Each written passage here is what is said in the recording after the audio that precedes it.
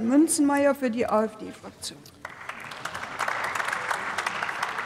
Frau Präsidentin, meine Damen und Herren! Die Lage auf dem deutschen Wohnungsmarkt ist dramatisch. Laut Statistischem Bundesamt konnten schon im Jahr 2021 2,6 Millionen Menschen ihre Wohnung nicht mehr ausreichend heizen, und jeder vierte Mieterhaushalt ist momentan armutsgefährdet. Was tun Sie also dagegen? Zum 1. Januar wollen Sie das Wohngeld erhöhen und dafür sorgen, dass in Zukunft bis zu 2 Millionen Haushalte diese Transferleistung beziehen können. In der momentanen Situation ist diese Hilfe leider bitter notwendig. Dabei darf man aber bitte nicht vergessen, es war Ihre Energiepolitik, die diese Menschen in die Armut getrieben hat, und jetzt werfen Sie ihnen einige Almosen hin. Sie sind der Brandstifter, der sich dafür feiert, dass er im Anschluss die Feuerwehr gerufen hat, meine Damen und Herren. Aufgrund der von Ihnen verursachten Notlage und im Interesse der betroffenen Bürger bleibt uns heute aber keine andere Wahl, als dieses Gesetz trotz enormer Mängel, die Kollegin von der CDU hat es gerade ausgeführt, mitzutragen. Aber ist es eigentlich nicht völlig verrückt, zu glauben, dass man durch die Erhöhung und Ausweitung des Wohngelds die grundlegenden Probleme auf dem Wohnungsmarkt löst?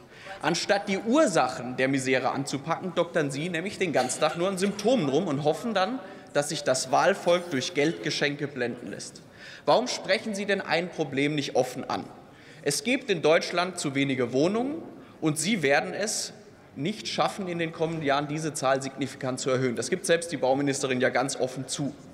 Gleichzeitig hatten wir im ersten Halbjahr 2022 eine Nettozuwanderung von 1 Million Menschen. 1 Million Menschen, das sind mehr Einwohner als Mainz, Erfurt, Saarbrücken, Wiesbaden und Schwerin zusammen. Das ist kein Märchen, nette Dame, das ist die Realität, das sind nicht unsere Daten, das ist das Statistische Bundesamt. Sie holen also in 6 Monaten mehr Ausländer in dieses Land, als in 5 Landeshauptstädten in diesem Land wohnen, und wundern sich dann, dass der Wohnraum knapp wird. Meine Damen und Herren, lassen Sie mich Ihnen einen Tipp geben.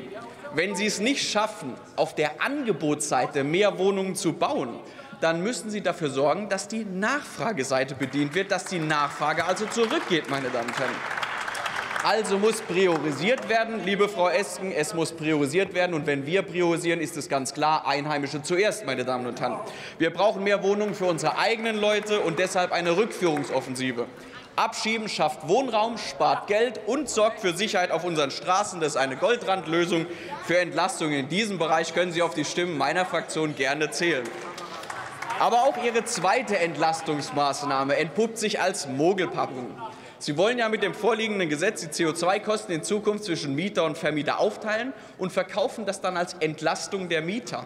Aber merken Sie eigentlich, wie irre das ist? Auf der einen Seite führen Sie eine CO2-Steuer ein, belasten die Menschen massiv mehr und stellen sich dann hin und sagen, ja, und jetzt entlasten wir, jetzt verteilen wir die Kosten und geben den Vermietern noch mehr dazu. Das ist keine Lösung, das ist ein Hütchenspielertrick, und der wird völlig in die Hose gehen, meine Damen und Herren.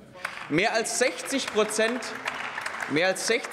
der Vermieter in Deutschland sind Kleinvermieter, die sich vielleicht für die Altersvorsorge eine kleine Wohnung erspart haben und die jetzt vermieten. Die werden dadurch auch nicht reich. Es gibt sogar knapp 10% der privaten Vermieter, die laut IWD drauflegen jeden Monat. Und diese Menschen wollen Sie jetzt zusätzlich belasten. Ich kann Ihnen sagen, welche Folgen das haben wird. Es wird in Zukunft viele Menschen geben, die sagen, na ja gut, in meinem kleinen Häuschen habe ich eine Einliegerwohnung, dann vermiete ich die eben nicht mehr, weil mir der Bürokratieaufwand und die Zusatzkosten einfach über den Kopf wachsen. Statt Wohnraum zu schaffen, sorgen Sie mit Ihren grandiosen Ideen sogar für das Gegenteil, meine Damen und Herren. Die CO2-Steuer muss nicht aufgeteilt, sondern abgeschafft werden. Fassen wir also noch mal kurz zusammen. Sie bauen zu wenige Wohnungen, Sie importieren Millionen von Ausländern, und dank Ihrer Energiepolitik werden immer mehr Menschen in Deutschland arm und abhängig von staatlichen Leistungen. Wenn Sie so weitermachen, werden in Zukunft statt 2 Millionen bald 20 Millionen Menschen Wohngeld benötigen. Und was machen Sie denn eigentlich dann?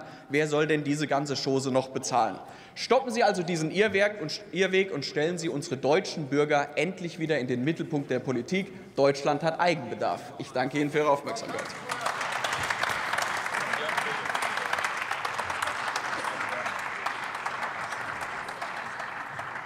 Liebe Kolleginnen und Kollegen, ich möchte Sie daran erinnern, dass in der Westlobby noch die namentliche Abstimmung läuft. Ich hatte vorhin gesagt, 14:15 Uhr werden die Urnen geschlossen. Mich erreicht die Nachricht, dass sowohl der Haushaltsausschuss als auch der Ältestenrat noch nicht vollständig Gelegenheit hatte, sich auf den Weg zu machen. Ich werde mich also entsprechend unterrichten lassen, wann die Mitglieder dieser beiden Gremien auch die Abstimmung erreicht haben. Gleichzeitig bitte ich aber diejenigen, die hier anwesend sind und noch nicht Gelegenheit hatten, abzustimmen, das schon einmal zu erledigen. Wir fahren in der Debatte fort. Das Wort hat der Kollege Daniel Föst für die